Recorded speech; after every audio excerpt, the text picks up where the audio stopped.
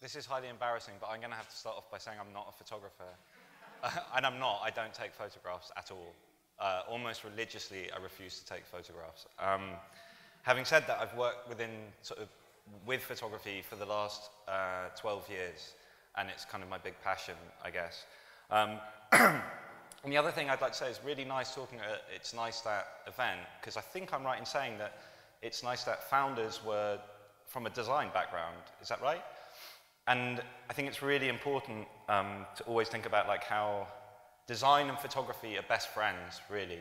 I mean, when talking about photography, and I'm really interested in this question, is do you ever see photography, no, sorry, let me word it differently.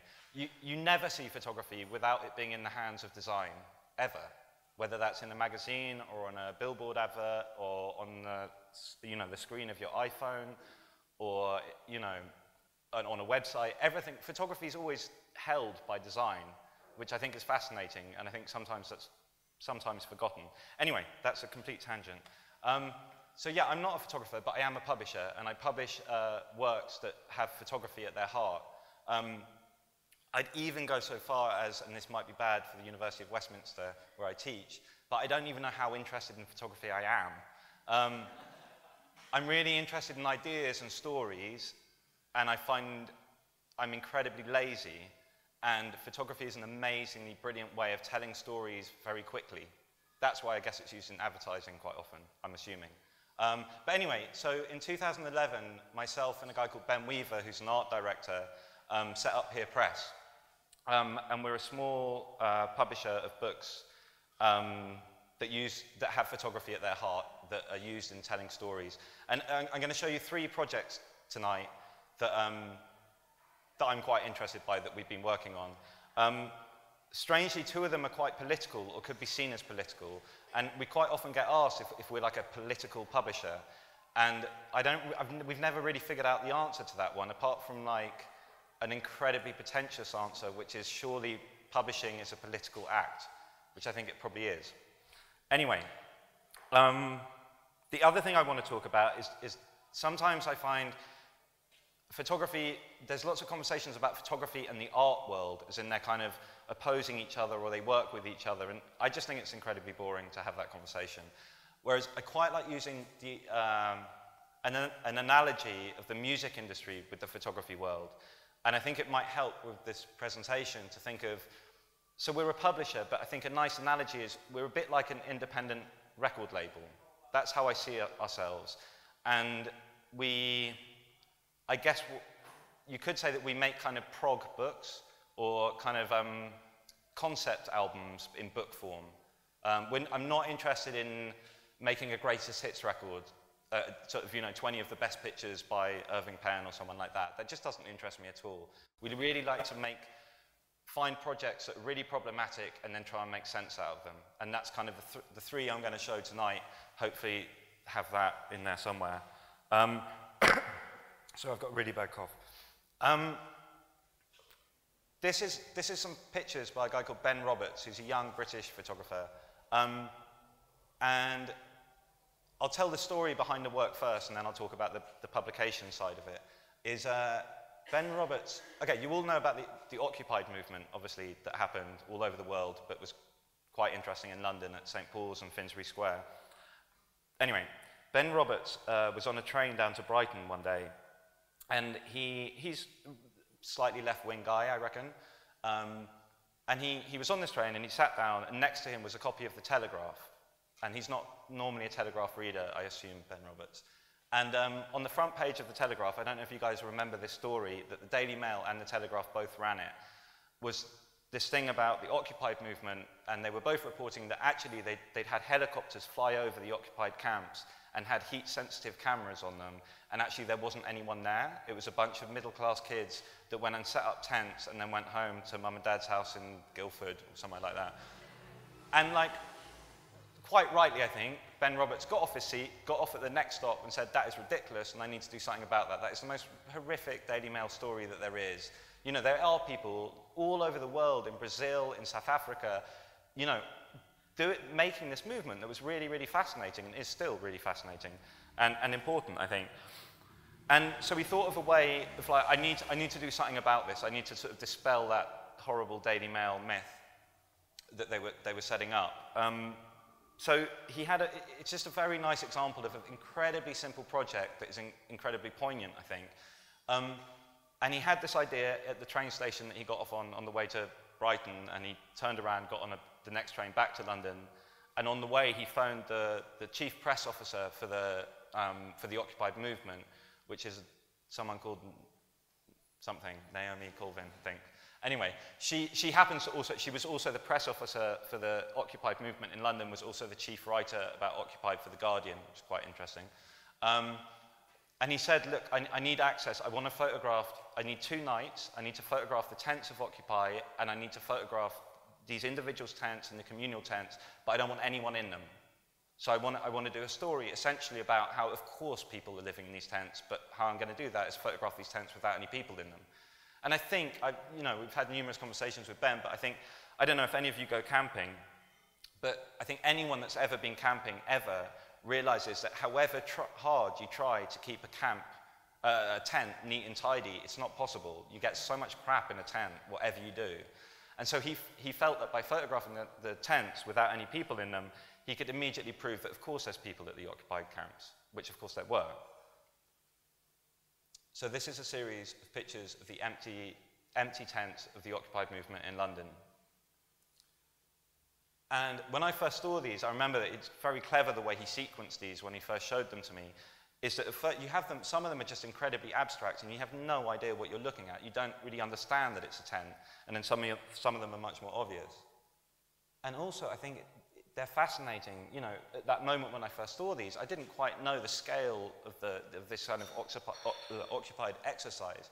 They had IT tents, they had hospital tents, library tents, religious tents with different kind of religious communities that were taking part in the movement.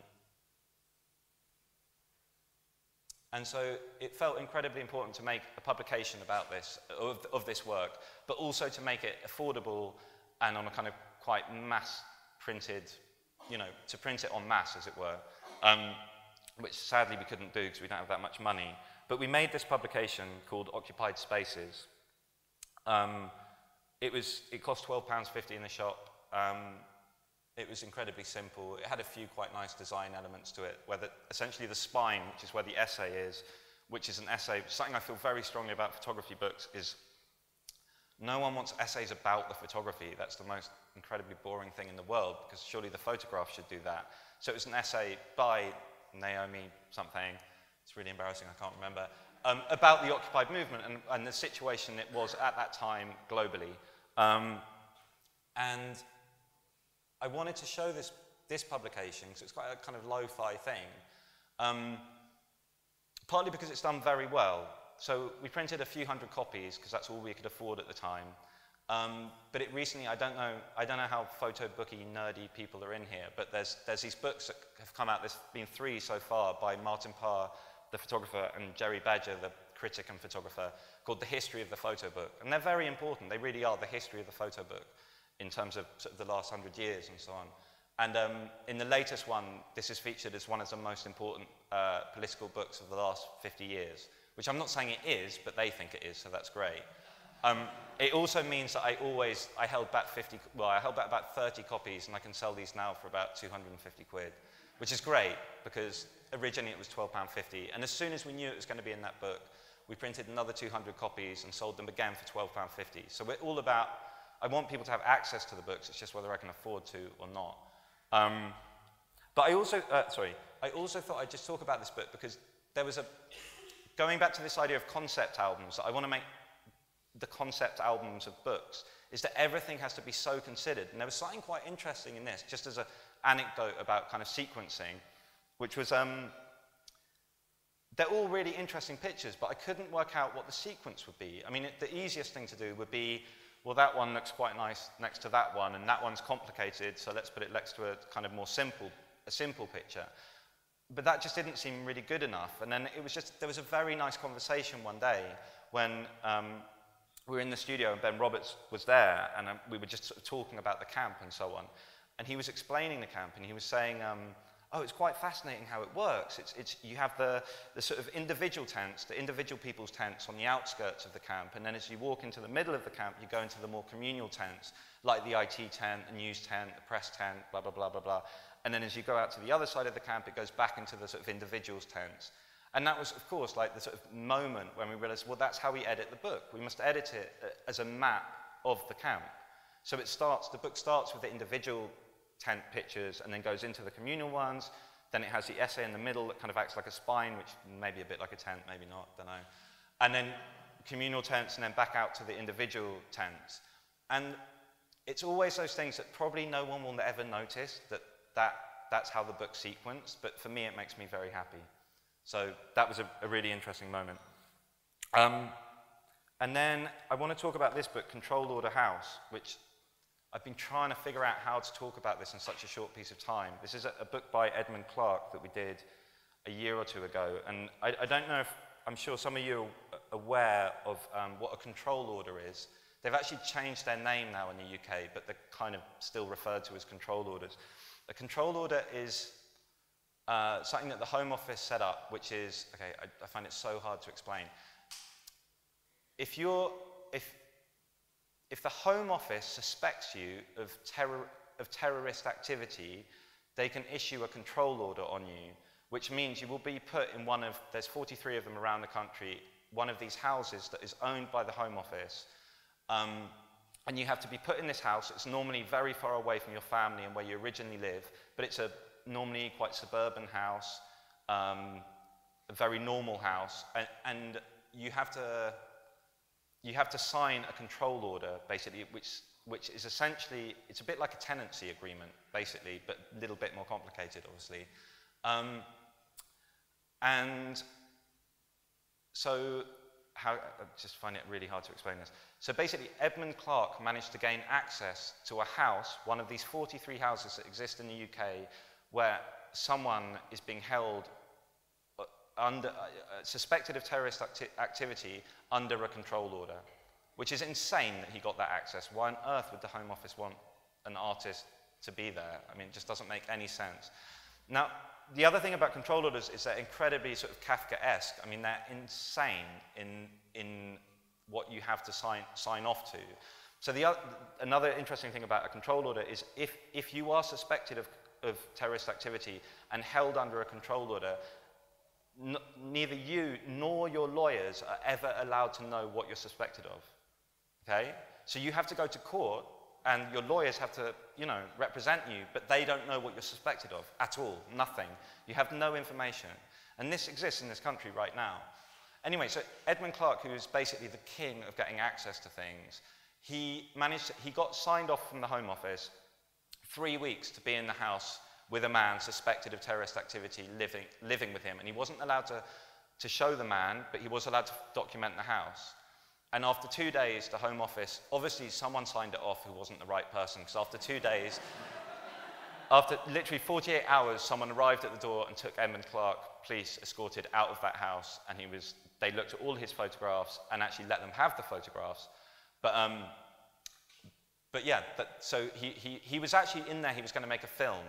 And he came to us afterwards and he said, I did this thing and it all messed up because I didn't have the access and blah, blah, blah. And I thought I'd be in there for 3 weeks, but I was only in there for 48 hours. And we were very interested. We're like, well, what have you got? What did you do in those 48 hours? And he said, I did something, all I did is I had a camera, like a digital camera, and I just mapped out the house, like every single inch. He literally walked around the house, taking picture there, picture there, picture there, picture there. Like, incredibly boring. And we realized that this was actually quite interesting, this idea of control and mapping of something. And I should, sorry, going back to the idea of what the guy who he was in the house with, who's referred to always legally as CE, and I don't know his real name, that's all he's referred to ever, and Edmund won't tell me, is he has to sign this control order, which is, like I said, it's like a tenancy agreement. So it's amazing, the detail in it, that it says in it, he's not allowed to drill into walls, he's not allowed to hang pictures, he's not allowed to redecorate the house. I'm sure that's not top of his priority. But like, he's not allowed pets, he's not allowed to, I mean, it goes on and on, but then it gets slightly more complicated. Like, he is allowed out of the house at certain points, But if he bumps into someone he knows, he's not allowed to talk to them for more than 3 minutes.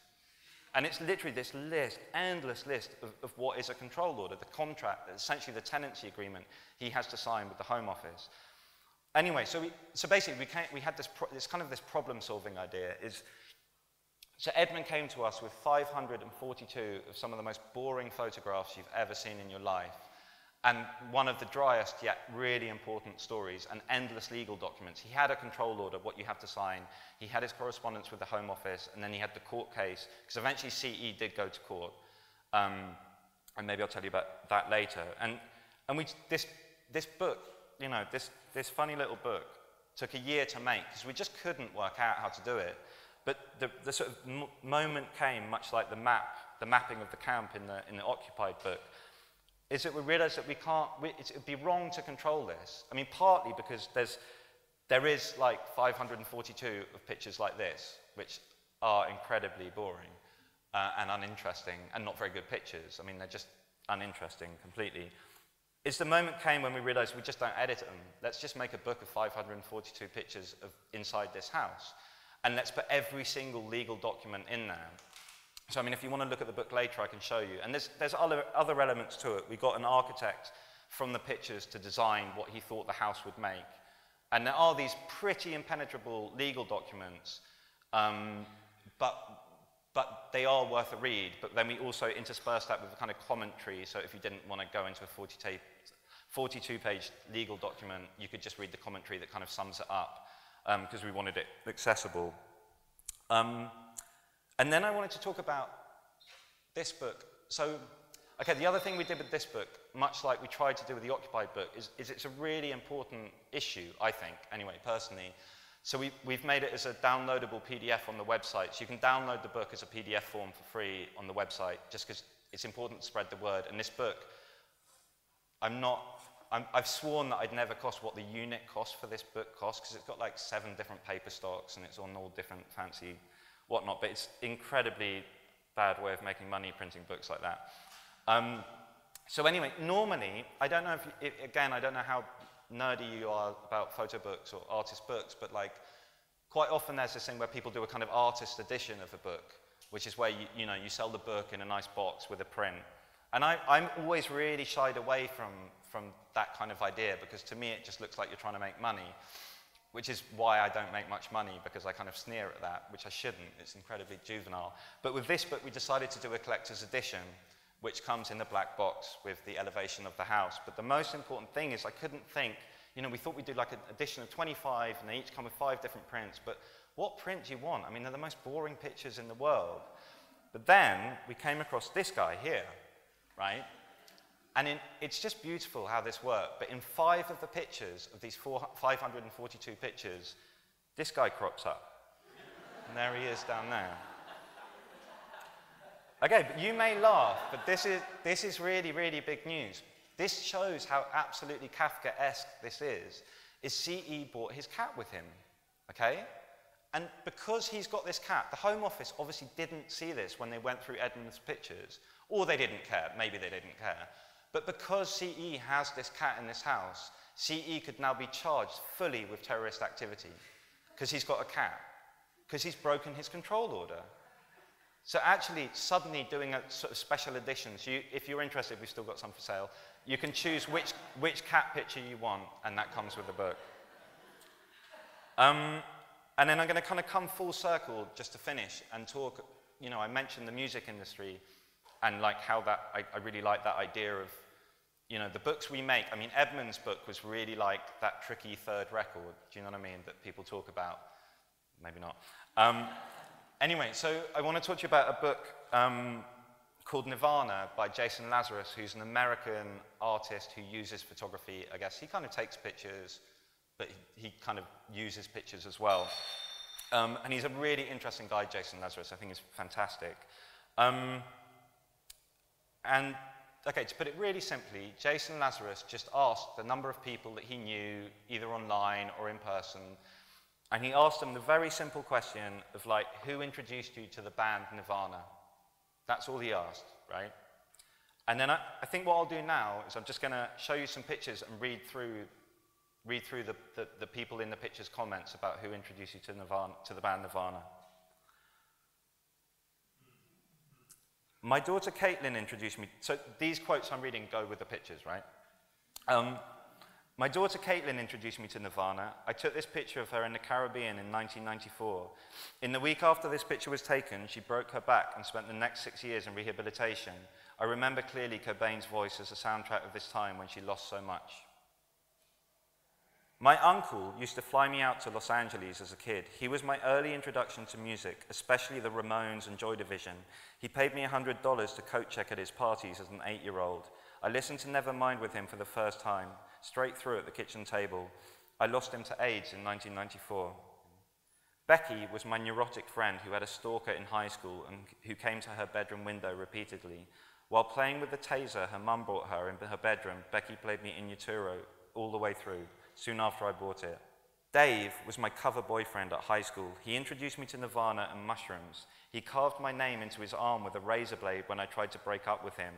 He also read me a love poem over the phone that I later recognized as a song from Dark Side of the Moon with my name inserted at significant moments. Mickey, my mum's second husband, introduced me to Nirvana's Nevermind record. He was around till I was just 13. Philip introduced me to Nevermind in his bedroom in Vienna, Austria. He was my first boyfriend, and we were each other's first lover. Later, he told me that he kept the bed sheets from our first time. He died a few years ago in a tragic motorbike accident. And that's the book. And the book, actually, this is like a rough dummy of the book. It's not the actual thing, but I guess the big decision here was to take the text away from the pictures, and we kind of wanted to do it a bit like the pictures in the book become a bit like the songs, and then the lyrics are on the back, you know, like you used to get on an old LP or on a CD or whatever. But I think that makes you spend more time with the book. And yeah, I'll just say one more thing about that. What I love about this project is it's not about Nirvana. I couldn't care less about Nirvana. I really do have no interest. But everyone's got a Nirvana story. You know, I've got one. I'm not going to tell it now because it's desperately sad. But it's not about Nirvana. It's about growing up. It's about, you know, that first cigarette. It's about having sex for the first time. It's about losing someone for the first time. It's also like about American history, a certain moment. Well, not even American, but that book is particularly American. But you know, with the AIDS, with the uncle dying of AIDS and all of this, and I just love that he found that device. Photography is really about idea. For me, the photography I'm interested in is just about ideas and about finding a device to explain a story. So Jason wanted to make a book about growing up, and so he asked people like to tell him stories about Nirvana. Or Ben Roberts wanted to, you know, to make a comment about the Occupy movement, so he just took the people out of the pictures. When the Occupy movement is all about people, it's not about tents, it's about people. And Edmund Clark's book, I'm still working out what that one's about. But yeah, thank you very much.